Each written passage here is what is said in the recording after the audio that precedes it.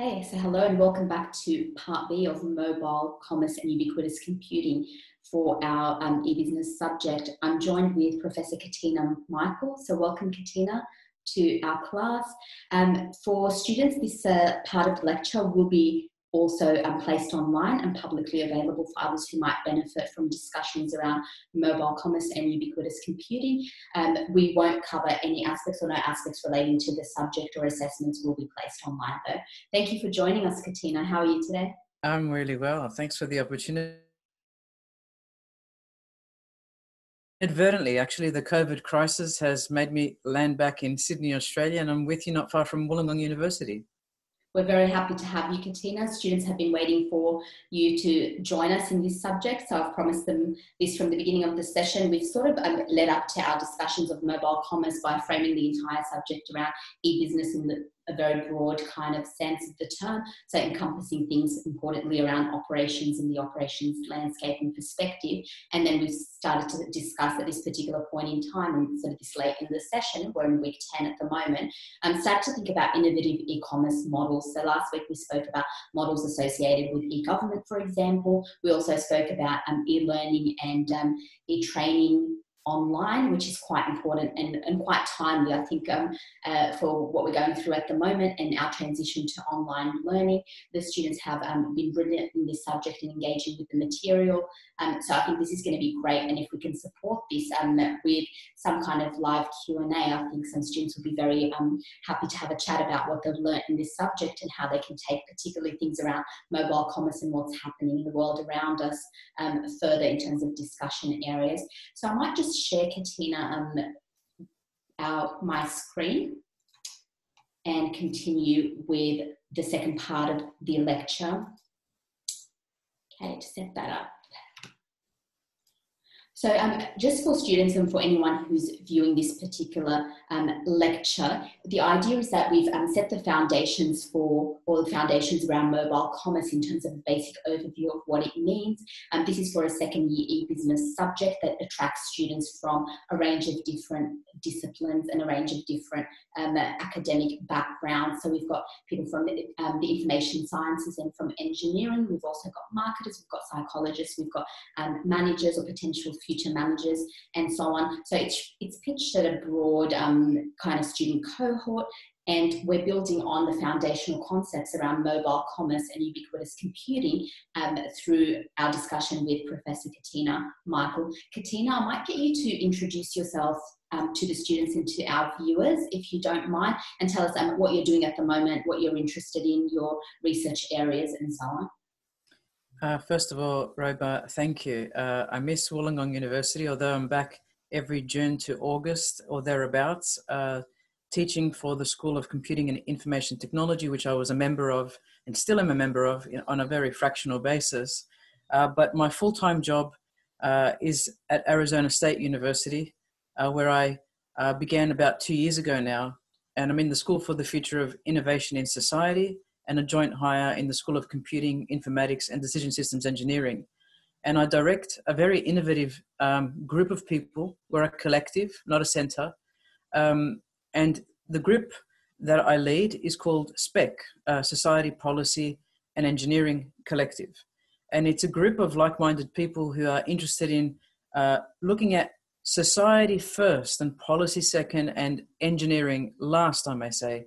It's more about looking at the needs of society and responding with technological solutions, but ensuring that people are very much informed, consulting people who technology will affect, but also letting technology be use-inspired. It's not only user-centered, but use-inspired. What do you need today and how can technology help? Now, when those things don't happen in that order and we have solutions that just pop out of anywhere, we are backpedaling, and then we start to talk about social justice issues, environmental justice issues, equity issues, accessibility issues and the like. And so I'm very fortunate to have all of the members of my team across and joint hires. In the school that I work in, there are 50 faculty, and we have about 38 disciplines represented in that 50 faculty. So it's really about looking at the world's problems and challenges from different lenses, but also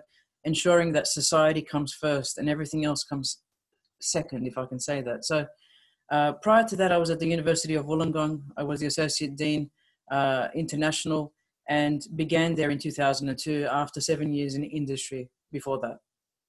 Katina, I think just in terms of, interestingly, you brought up your industry experience, and I spoke a bit about it in the first part of the lecture, but can you share a bit of details about your industry experience, particularly in the telecommunications sector, and as it relates to e-business more specifically?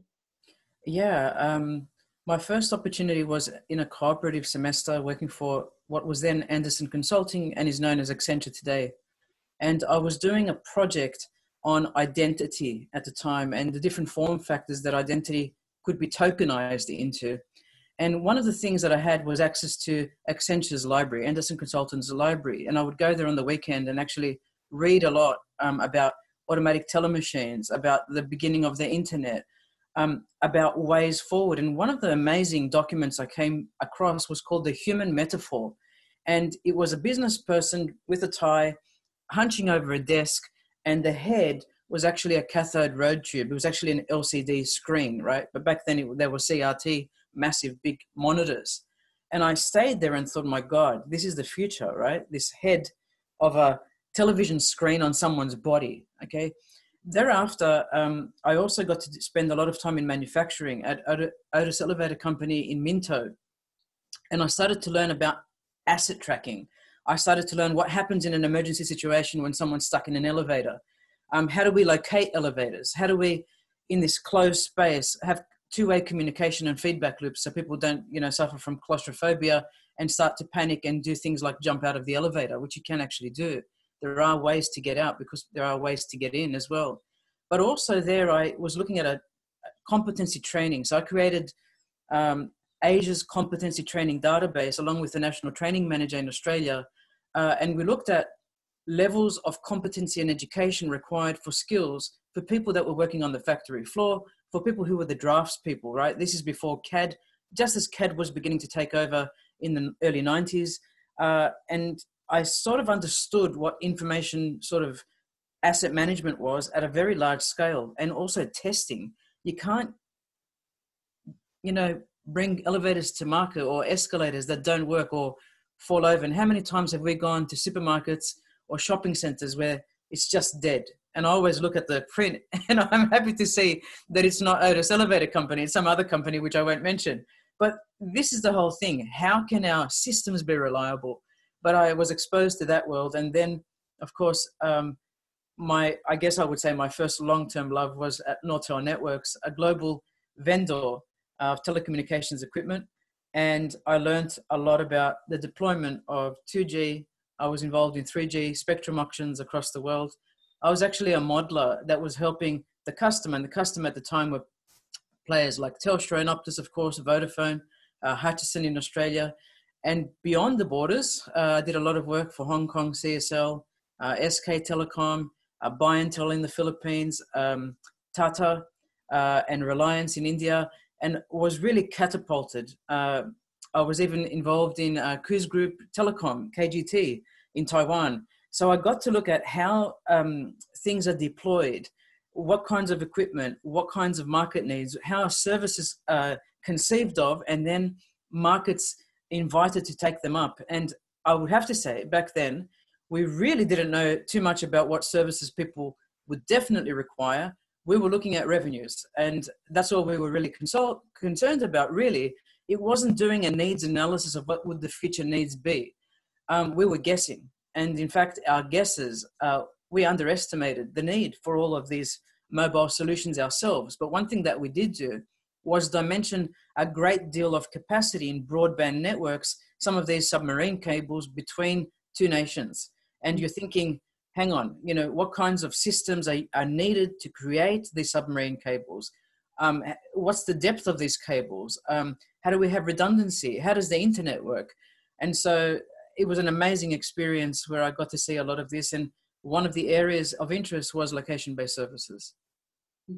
Thank you, Katina. So in the initial part of our lecture, we focused on a definition of what location-based services and location-based commerce as a subset of mobile commerce looks at. And I think we can pick up on that discussion in a second, but we're very thankful to have you with us today. I think it's a privilege to have someone from such a diverse background industry-wise and also with that academic strength as well to be able to inform us of things to do with mobile commerce. And that's why I sort of got you to mention. So just as a sort of to diverge from the discussion for a bit, I've mentioned to students that you are one of my mentors and long-time mentors and collaborator now, which I'm very fortunate to sort of mention. So I know all of this background detail, but I think it's really important for students to be able to draw from industry experience rather than just from the academic side of things. And that's what we've endeavoured to do as part of this subject, to look at the basic theory and try to get a really strong theoretical understanding of concepts around e-business, but then to fortify that and supplement that with that industry experience. So thank you for joining us. In terms of the format moving forward, I'd like it to be sort of like a semi-formal discussion, almost in a podcast style format. The idea is that I will present you with areas of knowledge or areas of application around mobile commerce and things that we think in terms of our subject as being important and areas worthy of sort of developing in terms of discussion. And I'd like you to just think about in your mind how you see certain applications within that particular space playing out, why you think they're important in terms of mobile commerce, and anything else you'd like to share with us would be fantastic as well. So in terms of the first point, I think with what's happening in Australia certainly and also globally, we're starting to see that the COVID-19 pandemic has sort of shed light on some mobile commerce applications that we've been sort of addressing, you and I and our team, for almost 15 years of them to date. We're starting to see that there's an increased attention to these mobile commerce applications, and I was wondering if you'd be willing to discuss a bit more about that. So I've popped up on the screen and also linked it for students in the e-learning space, our recent conversation article, which spoke about the contact tracing app within the Australian context. So for students, as you're probably aware, Australia has implemented COVID Safe, which is a contact tracing application based on Bluetooth technology. Incidentally, and in terms of this discussion, it's based on an e-business solution, specifically a mobile commerce based solution, conforming to our definition in part A of this lecture. Katina, what are your thoughts about the COVID-19 contact tracing app in general, what it means in terms of mobile commerce, and any other thoughts you're happy to share with us? Oh, it's a big area, and I'm learning equally as you are, Roba, about this space. I don't know who mentors who sometimes, but I think we have a very good, solid background to face these challenges and issues. Coronavirus contact tracing apps, what are they? Well, we're trying to mimic an offline contact tracing process that's been age old. You know, someone gets sick, there's an epidemic, then health professionals go in, they try to find out where these pockets of epidemics and outbreaks are, and then they respond. And usually it's literally someone phones you and says, you know, you've been confirmed case of measles, or you have had a confirmed case of mumps, or polio, or what have you, and then there starts to be some further investigation. Well, back in 2017, during the Ebola outbreak, we had the World Health Organization define contact tracing, and it was pretty much 3 steps. It was the identification, the listing, and the follow-up. And if we were to do this in the manual world, let's look at it from the manual perspective. If you're a confirmed case, you know, you go to the doctor, the GP tells you, oh, you've got temperature, oh, you know, you've been coughing really badly, and this doesn't seem to be influenza. We've tested you for that, and this doesn't, you know, it's not something else, and we think it's COVID. We have to give you a test. And that test shows you that you're positive, you're COVID positive. Mind you, the current tests are not specific to COVID. It's a generic kind of test that alludes and suggests you have COVID-19. So then what would happen is they would ring your, tell you, you know, who have you been in contact with in the last 2 weeks? You would say, you know, my wife, my kids, my work colleagues. I've also visited a cinema. Perhaps I've also gone to a football match, and that's it, you know. So they would start to basically investigate. And unfortunately, with what we know with the novel coronavirus, which we perceive or believe began in Wuhan in China, what we know of that is it's really highly contagious. So if you've gone to a footy match and you're with a group of friends and you're together and you're, you know, shaking hands and you're embracing, most likely the group of you would have COVID if one of you have COVID. And then you'd go back home after being exposed to it, and you would actually infect your kids or your spouse, and purely through saliva, through surfaces, through any of this kind of thing. So the online version, this COVID Safe app, is supposed to actually trace who you've come into contact with. And it's not location based in some countries, although in others it is. But in Australia's context, COVID Safe is merely mimicking the manual health surveillance process of contact tracing. And what we're attempting to do is to use technology to automate that process. And for example, some people have suggested you could use credit cards to know where someone has been, because you're always making contact with the reader. Or some other people have said maybe your Opal card could help in the identification of the spread of the virus once there is a confirmed case. Yeah. But in the instance of COVID Safe, we're using a Singaporean-based bluetrace.io tool, and what we're doing, we've adapted it. The Australian government has adapted it through the help of some private organizations and also the Department of Transformation Agency, the Digital Transformation Agency. But they've offered a solution of which approximately 1 in 4 adults in Australia have adopted. If we look at pure download rates, it doesn't really equate to installation rates. But what we do know is there are some challenges with what I would call a public interest technology, right? This is a technology that has been deployed by government for the public interest to support the return to work, the economic prosperity of the nation, and to try and eradicate the pockets of bursts that we have of coronavirus. For example, we've seen these isolated cases in Tasmania. We've seen them in other places. Well, how do we ensure there's not a second wave as we slowly phased away return to work?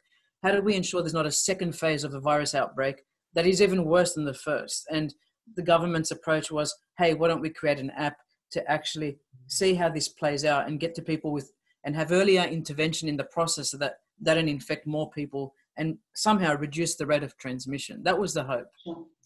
So Katina, thank you for that response. I think I'm going to pick up on a few points just before we go on. The first thing that interestingly ties back to what we've spoken about is thank you for mentioning the transition or the automation of a manual contact tracing process. So to date in this subject, we've sort of tried to discuss degrees of digitization where electronic business is concerned, right through from your traditional brick and mortar organizations that have the physical presence to your click and mortar, where we start seeing e-business and e-commerce functionalities serving as a supplementary channel as part of a multi-channel approach to e-business and to commerce in general. And then we have our pure play where things sort of go online. Now, in terms of the contact tracing app, we've got this automation, or I'd say semi-automation of an existing manual process. What would you recommend if you were to recommend a way forward in terms of the contact tracing app? And you and I have discussed this many times and we've written about it recently as well. What would you recommend as an approach to the design of these apps? And we can sort of have a discussion about this now. So what we're trying to instill in students and what we've tried to do in this subject more specifically is to really focus on the idea of stakeholders and a user-centered approach to design, and to think about who are the people that are affected by the design of a specific e-business application. So students have had the chance to sort of comment about it in terms of in the operations management landscape, or situating a particular e-business solution back in an operations systems perspective or view of the world, where you're seeing a transformation process at play, and technology really in that instance serves as a supporting role. And they've also had a chance, and they're currently underway with a group assessment in which they are redesigning a system based on a lot of redesign principles and approaches and methodologies that are quite key in industry at the moment, and also in research at the moment. If you were to think about a way forward in terms of either designing or redesigning the app and the system within which it exists, what do you think would be a way forward with this contact tracing app, and how can we relate it to a general methodology of systems design and e-business / mobile business systems design? Very interesting questions. Yeah, look, very interesting questions. And I think the guts of your research, when I look at it, Roba, is to bring out the co-design processes, the stakeholder consultations, stemming from your PhD work many years ago. But also, I think that's just your approach to confirming good design process, right? When we look at systems design, how do you do that well? A lot of political scientists in my school are actually very heavily involved with scenario planning, for example. They're very heavily involved with town halls. They're very heavily involved with really asking mainstream society and not being exclusionary. You know, we've got an office in Washington, D.C., and our Consortium for Science and Policy Outcomes, they will invite homeless people. They won't run a session of 100 people without representation of the homeless, or those living with disability, or those living with cognitive impairment, or those in upper class or lower class economic demographics, and those who are single parents, those in families, you know, the head of the family, the one that is unemployed.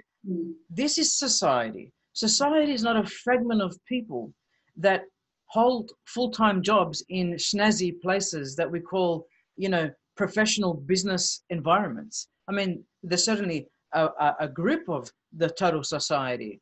But what about the people engaged in agriculture? What about the people who are hairdressers and tradesmen? What about the people who have received redundancies and can't get another job, you know, in their late 50s? And when you want to deploy an app, you can't deploy for 90%. You know, we talk about the common good and utilitarian ethics, and the whole sort of rhetoric around the COVID-19 apps all over the world has been for the common good. And when I've asked the question, well, who did you consult? And Roba, you've asked the same questions. The response is, but there was no time. We knew this was a matter of minutes and days, and we had to deploy, and we weren't going to wait. So if you're not going to wait, what has happened in the case of the Singapore Trace Together app, what has happened in the case of COVID Safe, is actually what you expect, another failed IT implementation. Apart from the fact that the COVID Safe, unfortunately, is riddled with errors and bugs and issues. For example, those with Apple iPhones traditionally, I think the bug has now been addressed, but in the first 2 weeks, there were issues with it being active and running in the foreground, and sometimes not with other applications. In other devices, there were issues with battery power and how long you could run COVID Safe before it killed your battery. In other cases, people are saying that it doesn't work with obstruction because Bluetooth, which is a non-line of sight technology, is obstructed by metal, water in the body, marble or concrete. Well, that exists in all environments. And what we've seen is, unfortunately, okay, let's for a moment say that the government had the right to say, we had no time, we were worried that this crisis, this pandemic would be out of control. Well, they didn't even, I believe, from my minor testing and ability to download the app myself, they didn't actually do much operational testing. There were no morphological environments. For example, contexts were missing. No one went onto the train station on a train with 100 other people at once and saw how these devices worked, whether the Bluetooth would be able to record an accurate proximity of 1.5 to 2 meters between devices. No one went into a building situation where there's Bluetooth everywhere, in the ears, on the hand with wearables, on the printer, outside with a car. No one saw the conflict of noise. And the other thing is, nobody tested this with people who already have diagnostic or implantable devices such as cochlear, heart pacemakers, or diabetic pumps that require programmer devices. So it was like, we haven't done our homework. Having said that, and some nation states will claim this was fantastic, this worked great, this is working, okay? But then we're looking at mandatory deployment in places like India, for example, China, Taiwan, South Korea, where they're even wearing electronic bracelets. But what has happened now, and Roba, we reported on this with Consumer Electronics magazine a few days ago, is that Google and Apple have run to the rescue of government. So we're seeing this, here's the industry, here's the government, oh, we need you, we need you. And so Google and Apple are now joining forces to try and say to the government, don't worry, we know our operating system better than you do. We'll fix it in phase 1 of our 2-phase deployment. Yeah.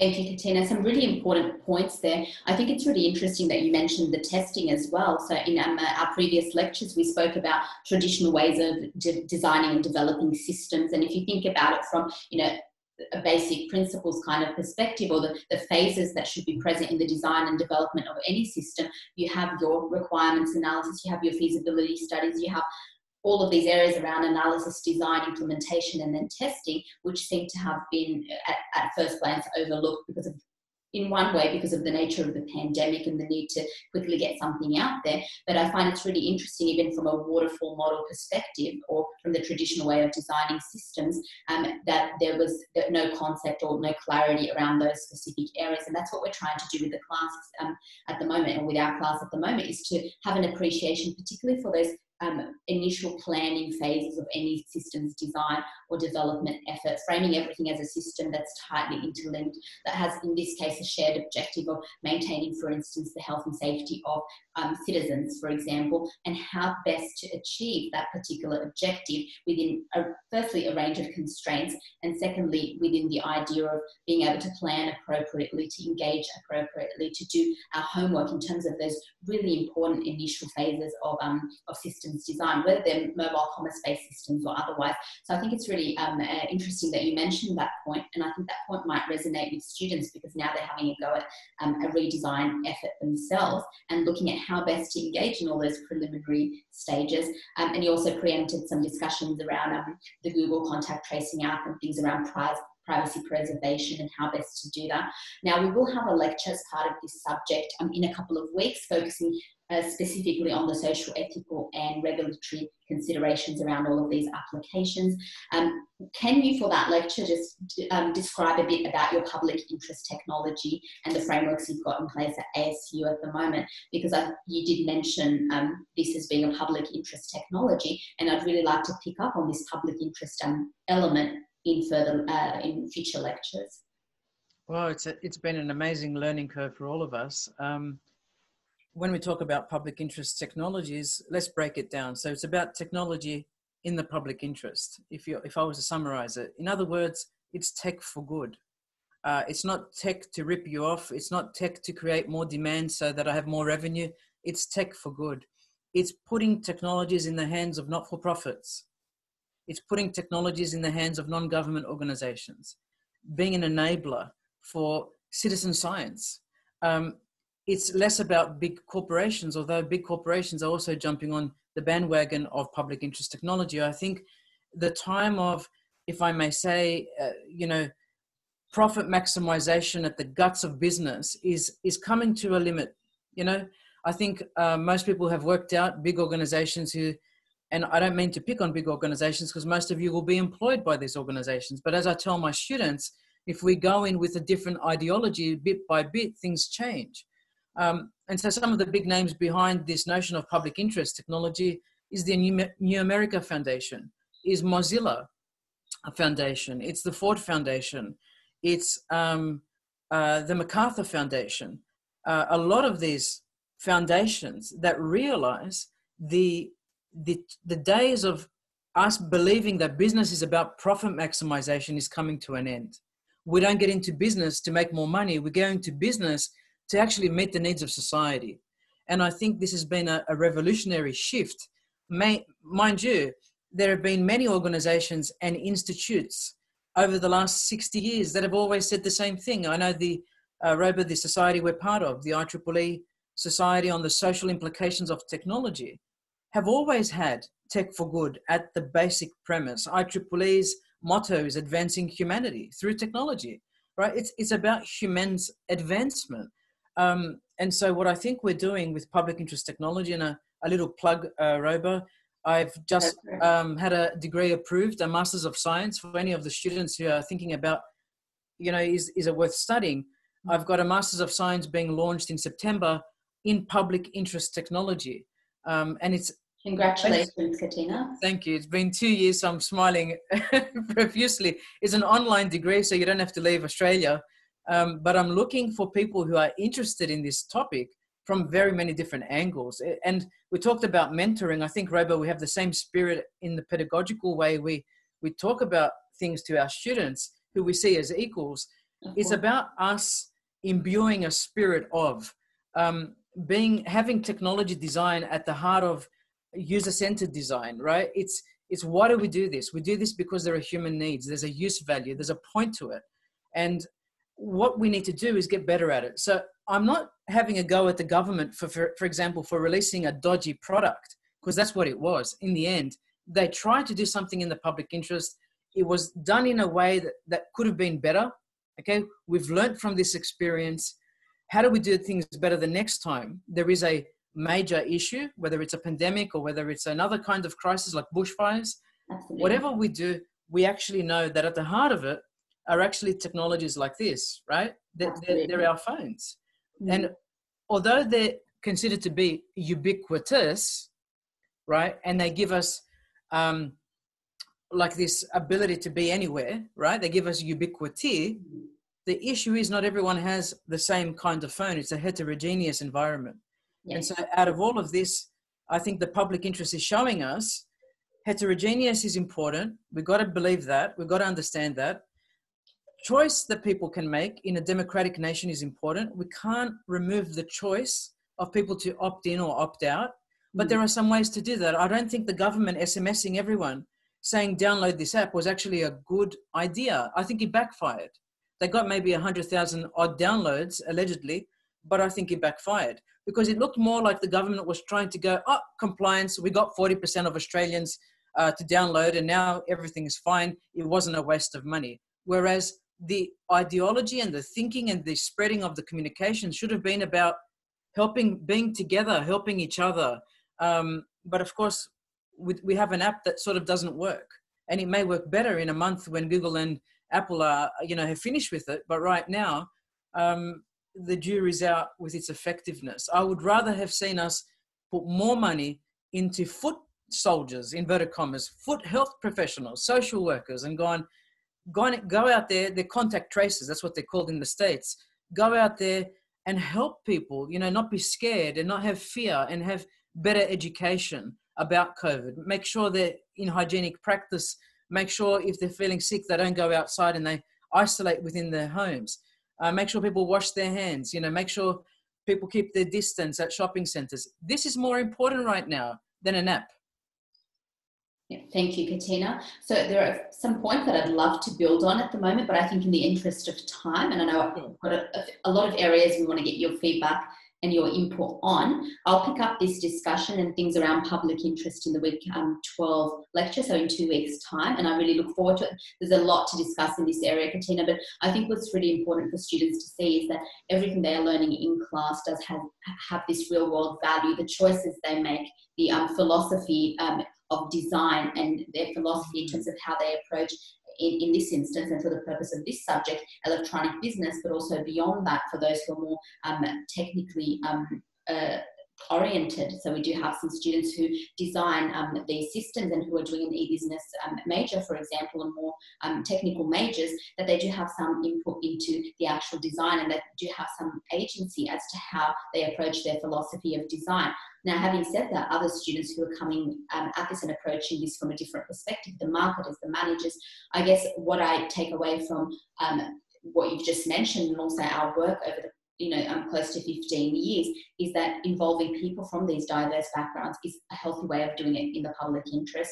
But I'd be very keen to pick up on other discussions, hopefully in our Q&A. Katina, we can look into this in a bit more detail.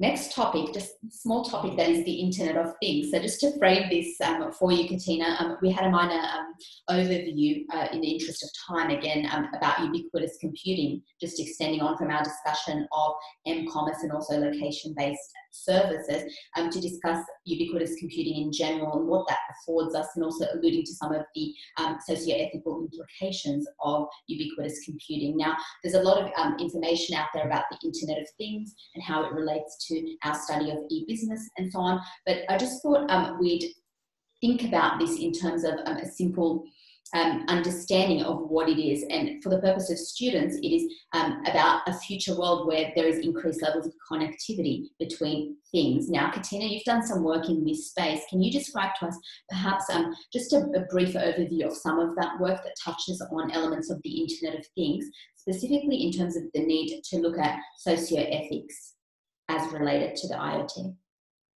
So let's break it down really simply. I like the quote in red that you've got. Anything that can be connected will be connected. And basically we're talking about assets, and assets in any context, whether it's your home, your workplace, at a public location, like a library. Everything, if I can say, is alive. Everything has an IP number.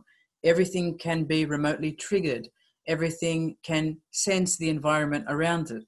And on chipsets and motherboards, what we're trying to do now, for example, Intel and many other organizations, including Samsung, many of them in the smartphone business, would you believe, are trying to look at, on a particular chip, what can you include? I was at a tiny machine learning conference last year where Samsung was present. And so machine learning outside and away from the cloud onto the device itself. For example, instead of having machine learning computation in the cloud, why don't you have it on a device? And the issue at that point is about how many sensors you can pack on to a small space before the thing stops working. And I can't reproduce en masse these chipsets. I can't do the fabrication. It's too small. It's too tiny. But you'd be amazed how much things are being packed on. So in the beginning, we had mostly just an IP number on certain devices. Now we've got a location sensor, a temperature sensor, a directional sensor, a GPS device sensor. We've got all these sensors. Our phones have about 14 sensors at the moment. But in the future, when we're looking at specific devices, you might be able to trigger your lamppost from afar. You might be able to turn on your washing machine, and many people do from afar. And so hub devices control those assets within your home, and you are able to somehow connect via whatever modem you want, whatever modality you want, whether it's by phone, by internet browser, whatever. Now, with this come a lot of additional expenses, which at the moment we can see Moore's law kicking in, things becoming smaller and faster and reducing in size every 2 years or so. And so affordability is there. And we have done a lot of studies in the past where we've looked at radio frequency identification sensors as opposed to barcodes, and how much that would cost. If everything had an RFID tag on it, how much would it cost? And Roba, one of our colleagues now, Nicholas Huber, spent a long time studying this in terms of loss prevention in the supply chain. And he did some wonderful work. We looked at, how much would it cost? If it cost 10 cents, if it cost 4 cents, if it cost 2 cents, what would it look like? But if we're looking at more sophisticated kinds of IoT devices, they generally have more sensors on board, and they're not just RFID contactless labels that can be scanned on moving through, or the more correct term is being read as they're going through a conveyor belt, getting onto a plane with a fixed reader, getting onto a truck through a mobile reader, or having a driver interact. But think about everything around you being alive. Think about you being able to scroll down on your mobile phone on an app and go switch off, switch on, do this at this time of the day, and personalize the environment around you.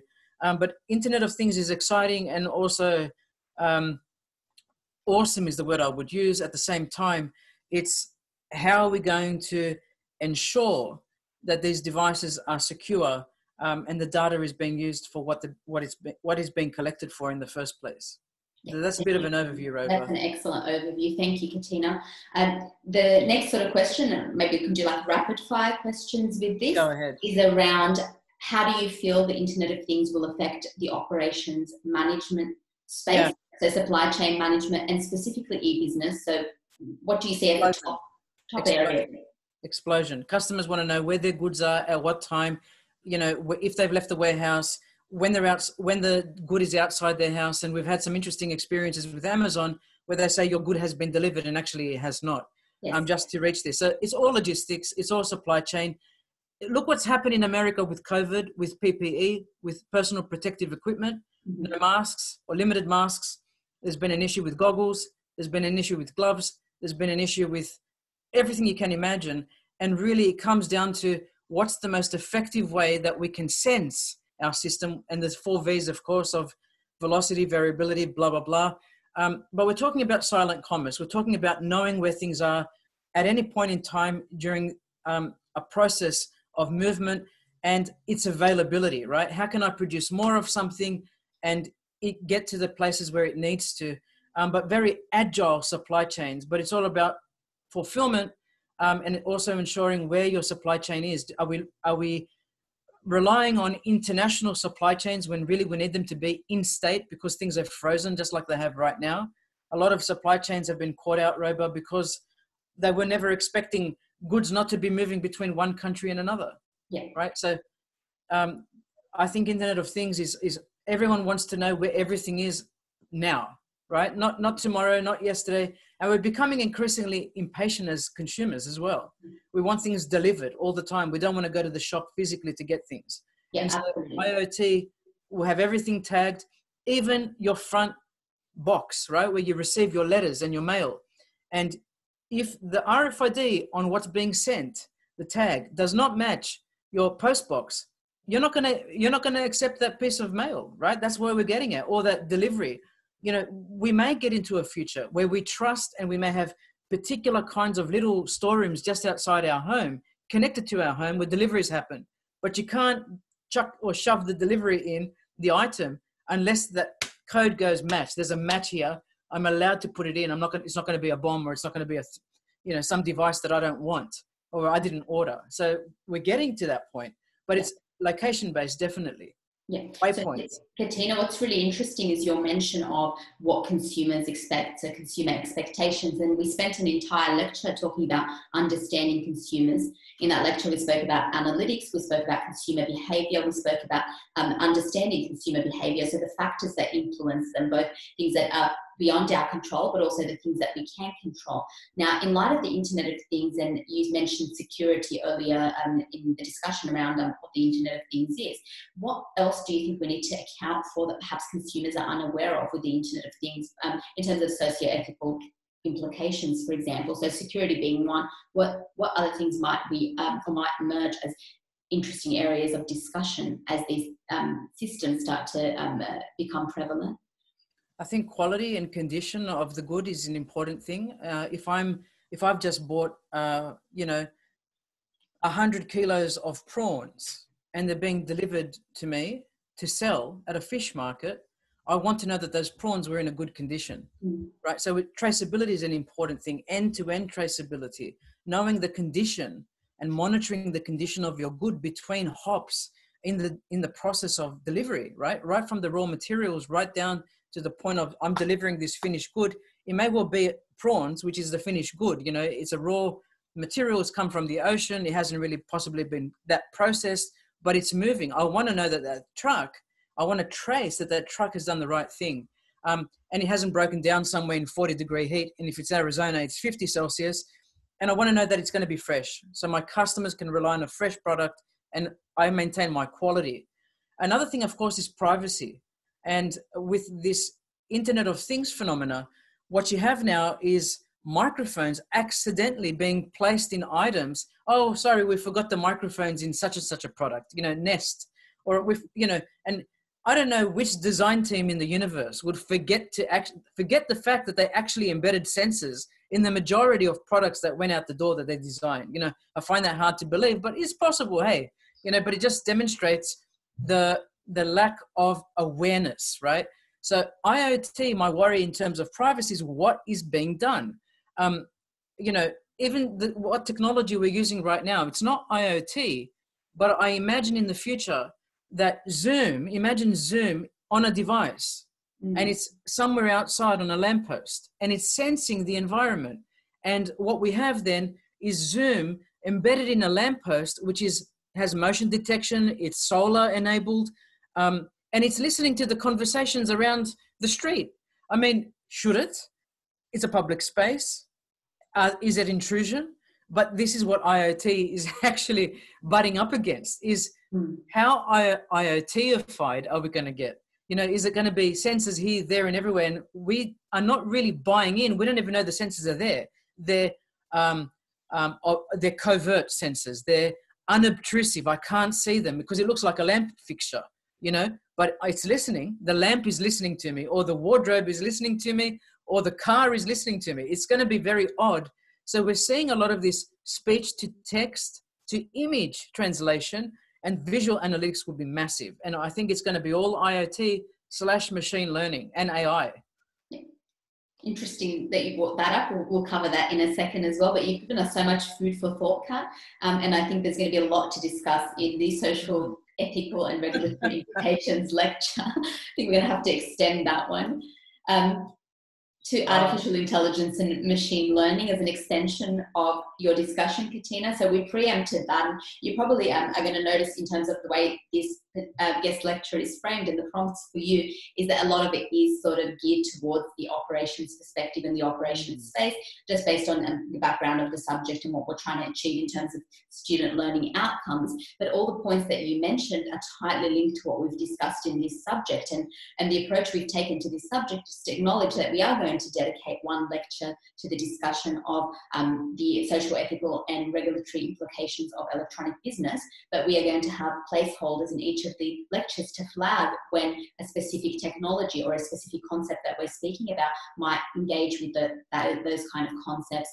Now, in terms of artificial intelligence and machine learning, I've included two specific case studies, if you like, around all those autonomous transportation vehicles and also some of the Tesla future of driving resources around its autopilot features and the self-driving capabilities, which we're starting to see emerge and become increasingly popular in the market. Now, in terms of logistics specifically, so let's look at that. What comments do you have about artificial intelligence and machine learning as an extension to what you just mentioned and its impact on mobile commerce specifically and e-business in general? Well, that's a huge area, and I'm going to try and make it concise and say a couple of things just broadly. Yes, please.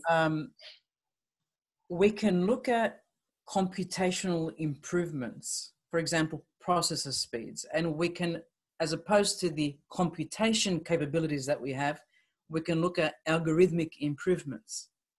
And we can also look at them at the same time. If we look at it computationally, how much faster can we get before that nanometer becomes impossible to go better? And then we start to talk about quantum computing, neuromorphic computing, and other kinds of abilities to process things. You know, I want you to think about how good we can get on the logistics side by stacking CPUs one after the other, or graphical processing units one after the other, the GPUs, because both are important. But you've got to design algorithms to actually take advantage of the way you're stacking the CPUs. Okay, there's a limit, it's finite.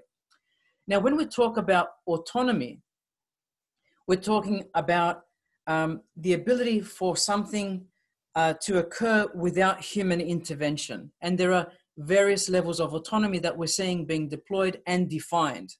If you look at, for example, the SAE, they'll define X number of, from manual to automation. And I've seen presentations of these guys, for example, at Phoenix Mobi last year in September, an amazing thought-provoking ideas whereby, we're trying to do our best by simulating autonomy, for example, in vehicles, on programs. And then we're stepping outside to closed campus situations and letting the autonomous transportation go.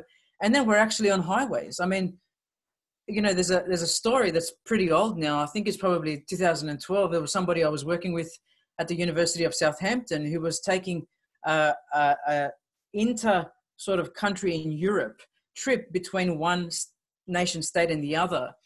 And there was a closed screen, and sort of the butler, or the person who was driving, right, the chauffeur, I should say, seemed at one point to be swaying this way and that. And she knocks on the screen, he opens the screen, he turns around, and she's thinking, oh my God, he hasn't got his hands on the steering wheel, right? So he's turning around talking to the professor, And she's like going, what? You know, I should have realized there was no one driving except the car. Now, autonomy in terms of large transportation has an amazing prospect. You know, I talk to some lawyers who tell me autonomous vehicles can't fail because trillions have gone into this industry. And if they do, we're all in trouble because there goes trillions of dollars of money just in the US alone. At the same time, we're looking at the displacement of about 60,000 workers, if not more, just in America itself. So there's massive issues. I mean, where I work, the street where I work was the first Uber death with a training driver behind it. It's South Mill Avenue, literally right outside the university at ASU. And of course, that sort of crunched down Uber's testing in the area. But we've got Waymo. Waymo's doing pilot tests from a suburb called Chandler to where I work at Tempe. And I've taken videos of the autonomous cars. Sometimes in the early days when I first arrived in Arizona, literally the day I moved into my apartment, the test driver was holding onto the steering, but it was autonomous, and I could see, and then, and turn left or right. So there'd be this stop, start, stop, start, stop, start with the guy holding onto the vehicle. And of course, me taking the footage from across the road. This happened particularly in parking lots because this is a very complex territory. What I know for a fact, traffic lights are an issue. Stop signs are an issue. These are the major things, in windy roads. Tesla's Elon Musk has said that, even himself, that windy roads are not good for us. The other thing we have to perfect are traffic lights. But you'll see people in Phoenix, in traffic, not holding their Tesla cars. They're on autopilot. And you think, oh my God, you know, in a hybridization of manual cars and automatic cars and autonomous cars, because you know, you've got these issues, but Tesla has the response of sending feedback back to its operations center, whereas some of the other companies like Waymo doesn't do that. It's not feeding back to base. It's collecting the data in a different way. For example, Tesla has just gone straight to market. They haven't said, we're going to do this the right way. We'll test live, whereas Waymo has not tested live. They've done all their testing previous to their pilots, and the people in the pilots are people who have been screened. They're people who have signed non-disclosure agreements. They're people who are in need of mobility. But watch this space. You know, we've got big Chinese companies now coming in. Forgive me if the word is wrong, or I think it's NEO. That's massive. And I would say, way ahead of the Americans, even with their autonomous vehicles and the way they're structuring their roads and infrastructure. Yeah, as you said, Katina, watch this space. I think it's really important that this area of artificial intelligence and machine learning is on the radar of students. So as part of this subject, there are many of these concepts such as the IoT and location-based services, ubiquitous computing, pervasive computing, and so on. So I thought it'd be really helpful to look at it by way of representative examples and looking at, I don't think this is in the, this seems like it's an immediate or near future kind of scenario, Katina, rather than, you know, way ahead. Right? Now in America, we've got trucks on the highway in America going interstate that are autonomous. There you go. And I think what you mentioned, Katina, in terms of that hybrid kind of scenario, I'd imagine, I haven't been in one of those situations myself, but I imagine it'd be quite jarring to see the before. It's almost the before and after. And I sort of liken it to the idea of, you know, the artificial beings that we're speaking about as being, you know, in our living spaces, in our workspaces, and robotics and other areas that we're looking at as part of our research projects. But I would imagine it would be quite jarring to see the before and after. It's definitely unbelievable. I mean, May of 2018, I saw I read about and actually reported in Australia about the Uber death. Interestingly, because at that time I wasn't employed by ASU, but I was on their mailing list. I was on the school's mailing list.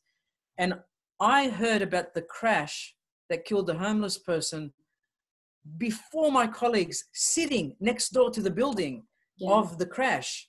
I heard about it and reported about it about 2 days before. And all of a sudden it was news to the people there. Now, I don't celebrate that death. I also don't celebrate the problems that Uber was faced with. Of course, they would have been remorseful. But then the question is, when we look at the legalities, you know, they had to come out of a court case through this and Who's responsible, right? Say it again, Roba. I said, who's responsible? That was going to be my next question. Where does liability lie? Well, who's responsible? But also, they were asked very much early on, have you taken these scenarios into consideration? I mean, they were having issues even with things sticking out. Like, just say you had a lamp pole that someone had bent through an accident, even though it was over the road, the car didn't know how to handle it. In this instance, the woman was not on the zebra crossing. She was a pedestrian, a homeless pedestrian with a trolley. It was late at night. It was nighttime. It was pitch black. There was bad lighting, but she didn't cross at the crossing. Right. I mean, she was literally jaywalking, but not far from the crossing. Now, the question is, why wasn't that a scenario? I mean, duh. And I gave a talk at the Phoenix.mobi where there were many driverless cars and autonomous vehicle vested interests in the room. And I said, look, we're going to do a live scenario. And I just gave them just very basic fundamental examples. I said, okay, I want a volunteer from the audience, come up. And I think it's on my website, Roba, but I want you to demonstrate you're in an autonomous vehicle. It's going somewhere, you've been picked up. It's a ride share. It's a taxi, right? In essence, you've been picked up and it's taking you somewhere the opposite direction to where you're going. And then it just stops. What do you do? And I asked the people on stage to actually walk through what they would do. And windows are closed. It's 50 degrees Celsius in summer in Arizona. You got minutes. Yeah. You got minutes before you're dead, basically. Oh, I'd use my mobile phone. Okay, what if you didn't have your mobile phone? Okay, we need not just to think about the autonomy, but the process of human intervention. There's a human in the car. That's what's important here. It could be a blind person who wants mobility desperately, and their lives may change completely with autonomous vehicles. I heard a talk by Waymo's policy head who used to work for Google, and there were people from the blind community on stage talking about how liberating it was to get in a car without somebody holding their hand and going, I've got freedom. I can go to the city. I can go here. I can go there. And I think to myself, how liberating it would be, or for somebody in a wheelchair, or for somebody who's living alone. It would be incredibly liberating. The only issue there is the rest of the infrastructure in our society has not been created with environmental purpose for the disabled, for the blind, and so forth. So I think it will liberate.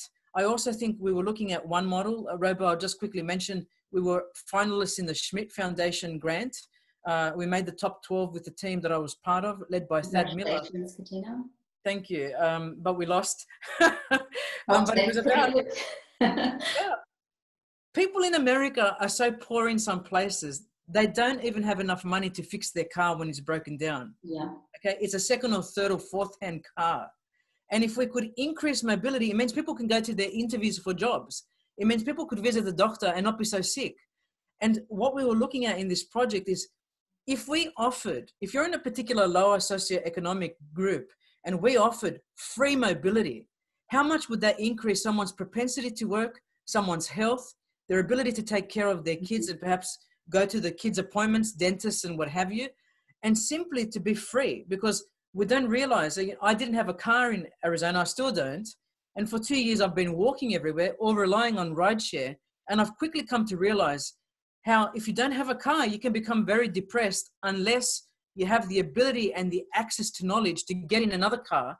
Or, we're not going to all have cars in the future. The other thing is we're going to have autonomous buses. They'll be picking us up from the suburbs, trucking us maybe to Wollongong, for example, and going, okay, from there, use your own modality to get to where you're going to get to. Either pull in a vehicle, get on a scooter, get on a bicycle, right? This is the mentality of where we're moving towards. It's reducing pollution and carbon zero footprints. Sure. I think these are very important points, Katina. I really like how you address both the positive implications and also the less desirable implications, because it's, I think, really important for not just for students in design subjects or in e-business subjects, but just the public in general to understand that we can't really we can't really think of this in one particular manner. We need to be thinking about those scenarios, as you mentioned, and the scenario planning accordingly within a broader consultation or engagement framework, so that we are accounting for the vulnerable groups, we are accounting for the positive uses, we are making changes to the way people fundamentally live and their livelihoods, and that's not something that we should take lightly,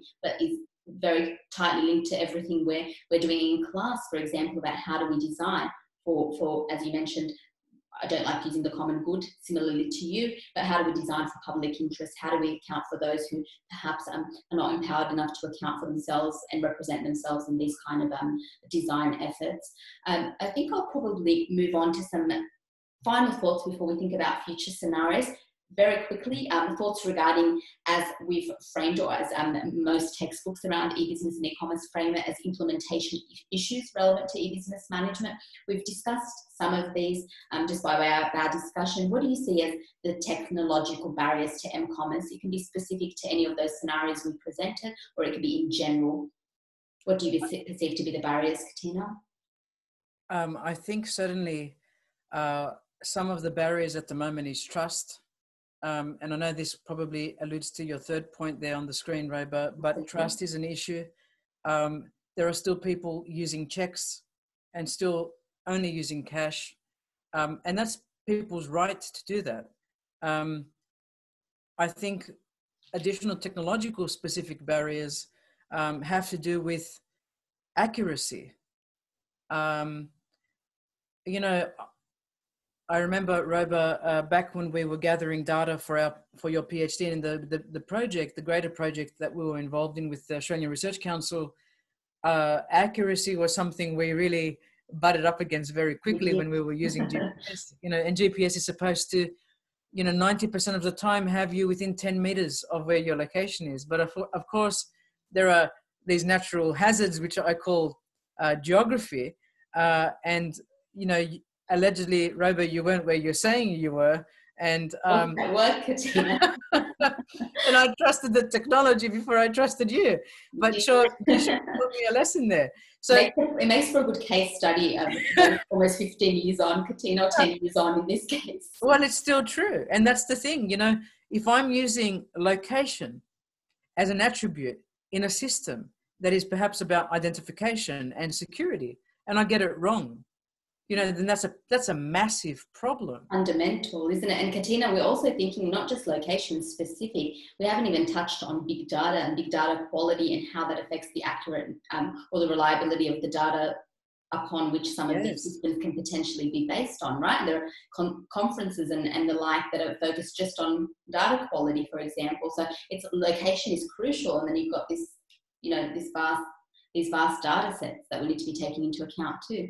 Oh yeah, exactly. Dirty data. I used to work with that every day of my life in my networks company. Someone saying on a street address, it's the corner of, Smith Street and Princess Highway. What's that? Yeah, absolutely. And how do you get an accurate delivery? So the contrast between the longitude and latitude versus the geodetic versus the physical street address, these are all issues that we're trying to overcome through geolocation.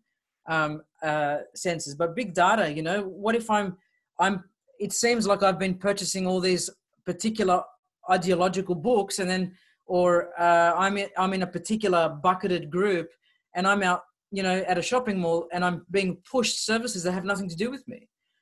Gifts that I bought for somebody else are being misunderstood as gifts for me or my household. And so I think we're still in the early stages of the machine learning. I think they will make increasingly mistakes. And we're also in the early stages of cleaning up big data and making it meaningful. But the other thing is availability and reliability.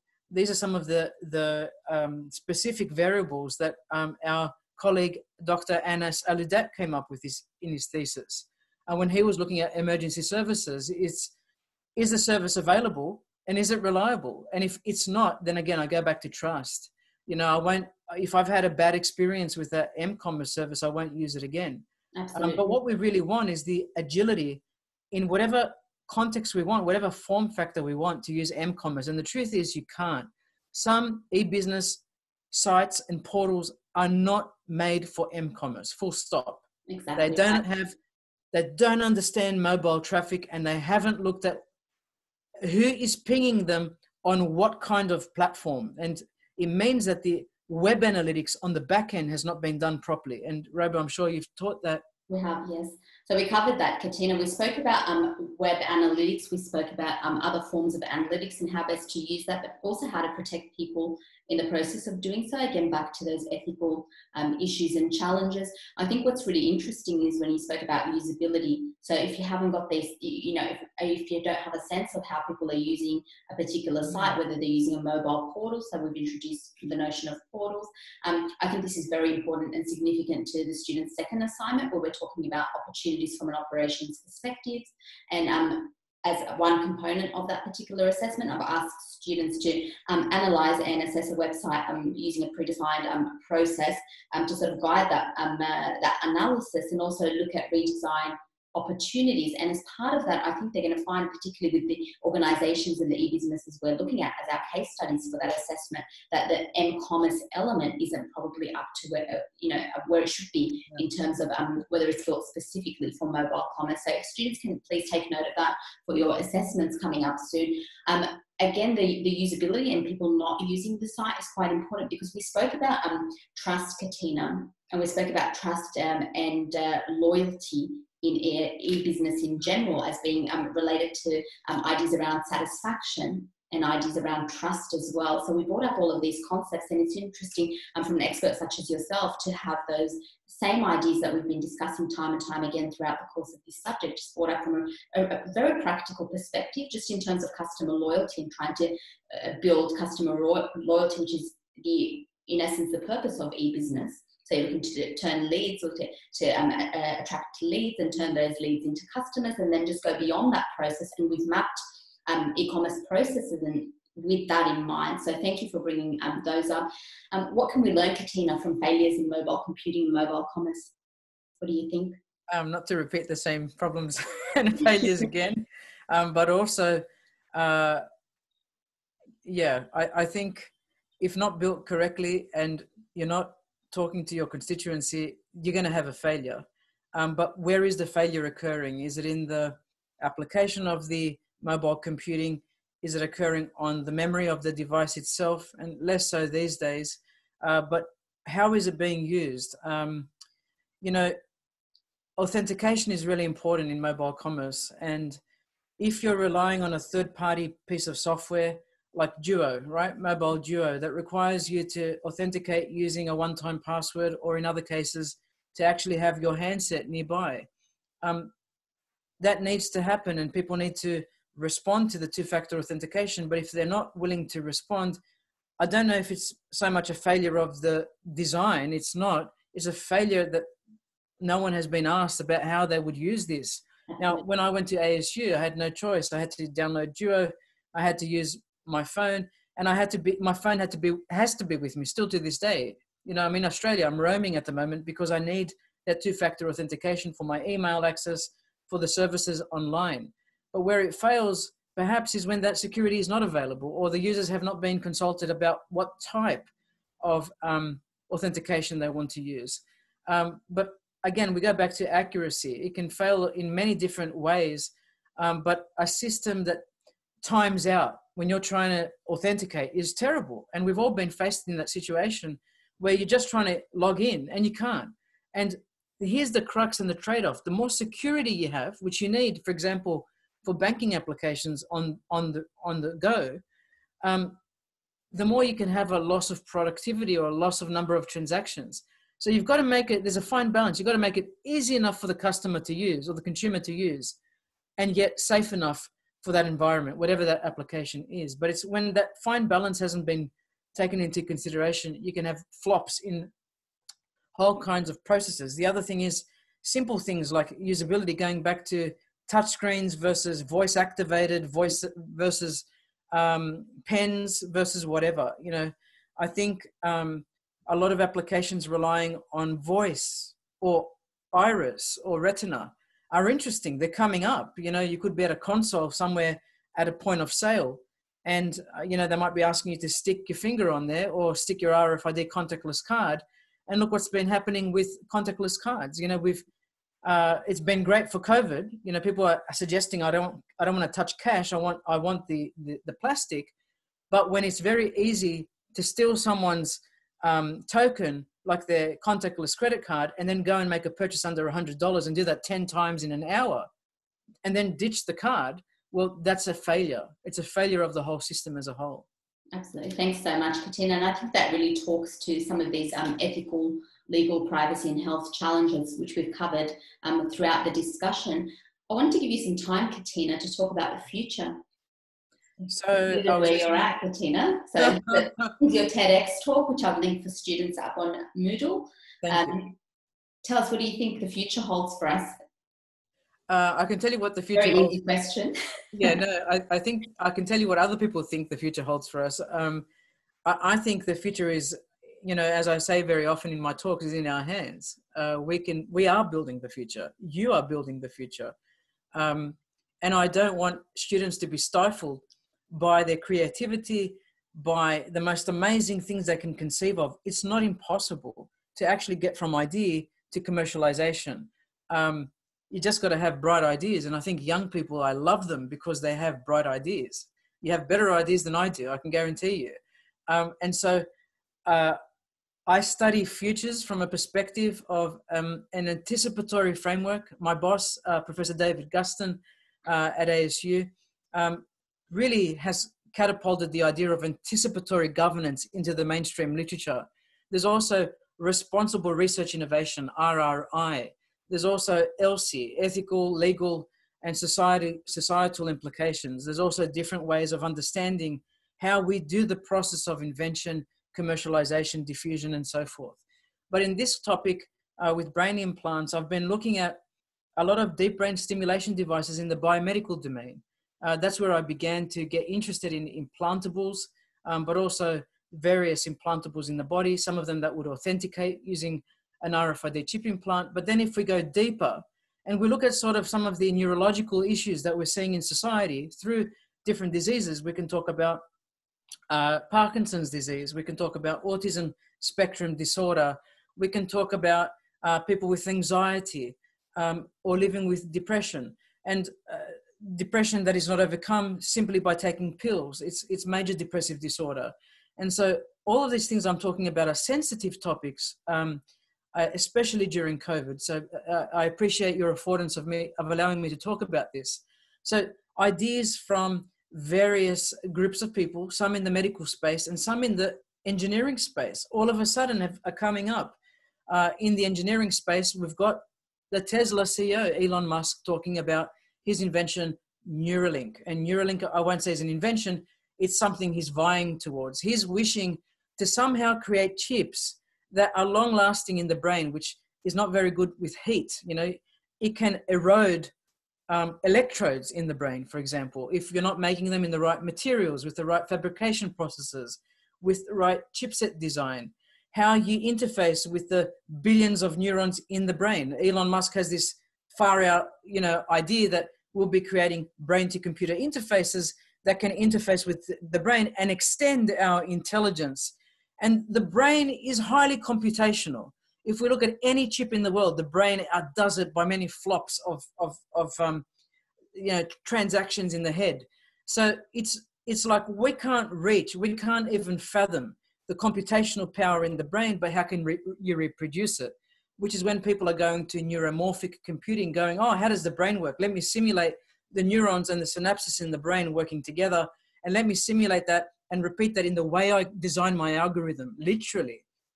But what Elon Musk is saying, if we continue to improve our algorithms through brute force in machine learning, well, that's not really what he wants. He wants unsupervised learning. He wants us, he doesn't want Kasparov beating Deep Blue, Deep Blue, the IBM machine, beating Kasparov, the chess player, by brute force. And even though it's been dubbed as AI, when the computer beat the human in chess and in Go, the best players in the world, DeepMind beat the famous Go player, the human, they were called brute force and self-play. That's the language that's being used to describe it. it was still brute force. It was still many computations being used. It wasn't intelligence. And what Musk is arguing is that this chipset that interfaces with the wetware has to somehow overcome this brute force learning. He wants unsupervised learning. He wants sentience. And he wants the ability for the outside to interface with the brain. I want you to think about the most powerful network. I mean, I personally think that the internet will not exist in 20, 30 years' time. It may well be the internet of brains, the brain being the most computational capable instrument, but to be linked via electronics. The first job, real job, long-term job I had in my engineering time, we had Nortel come out with a handset that was that big, and I thought, look how small. And all of a sudden there were communiques internally going, no, we've stopped the manufacture of the mobile phones because we believe it's going to be brain-to-brain interfaces, BBI, not brain-to-computer interfaces, brain-to-brain. And then I thought, are they talking about telepathy? Or it's not really telepathy, it's communications through some wireless capability ingrained in the chip. And we've got a lot of science fiction that is playing on this and also leading the charge. You know, who's driving who? Is it the science fiction films that are driving the invention, or is it the inventors who are driving the science fiction films, like Black Mirror and the Ingrained episode? But that's just a nutshell to say to you, when you're thinking about AI, are we thinking about prosthetics in the brain to help those with schizophrenia, MDD, autism, as if correction is required? And what balance would that be capable of? How will we say, oh, that's good, that person is happy enough, they're well enough now? Even if we cure Parkinson's, you still got the aging process. Are we just letting people live longer with more ailments? But the AI, according to some of the inspired people in the transhumanist space, means that we can live forever ultimately by downloading consciousness onto some kind of chipset, which I think is bogus personally, but I do see the potential for what they're calling extended intelligence. I just would say personally, I'd rather keep my intelligence the way it is, even if it's dumber. But people like Elon Musk think we'll be left behind if we don't merge with the AI. That's the famous sentence that I think I'll just leave it at that for that. Thanks, Katina. So what do you want students to start thinking about? So this is a very thought-provoking area. It's a very new area for most students, I would assume. What would you like them to start thinking about in this space? How they can link it back to their knowledge of e-business? How can they take this information and operationalize it in a particular way within the way they think and the way that they assume their studies? Fantastic question. I mean, because this is quite far-fetched in many people's realm, right? I want people to look at standards and patterns, and I want people to look at the body area network standards. For example, the one by IEEE. It's an 802.something. And I want people to look at the creation of hubs on the human body. Now, let's just think in the future, we might be wearing several wearables and we may have several implantables as we develop in our biomedical devices.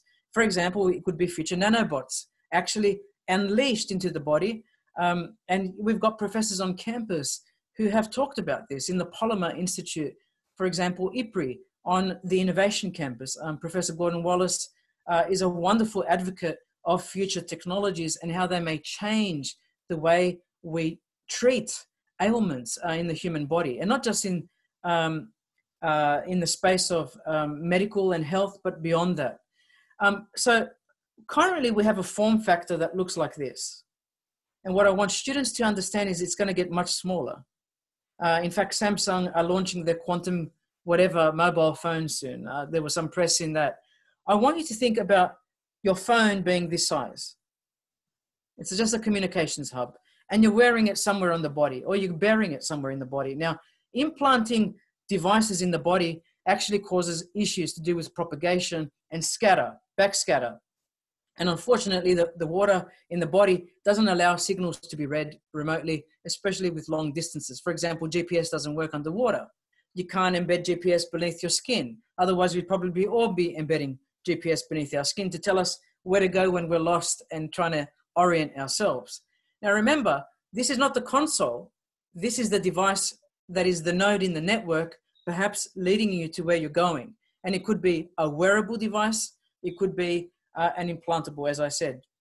And then you're looking at, going back to the IoT, I want people to think about how we are going to be communicating with devices around us. Let's look at the lamppost again. Okay, imagine this was a smart watch. It's external to the body, and it's wearable, and it's communicating to the lamppost. Okay, I've just walked past and the lamppost goes, that's Katina. Another operational scenario could be the implantable with the wearable. So I've got an implantable sitting here and it's communicating with this. This may have the GPS, but this has the identifier, okay?